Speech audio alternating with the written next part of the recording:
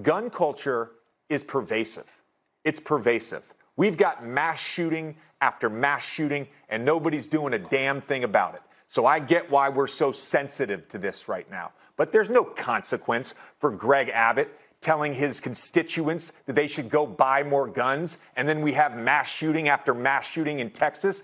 There's no consequence for an elected Tennessee official to send out a Christmas card holding AR-15s with his young family, and then there's a shooting in his very district. There's no consequences to that. So why are we trying to lay down the hammer on a 23-year-old who didn't break a law? Explain that to me.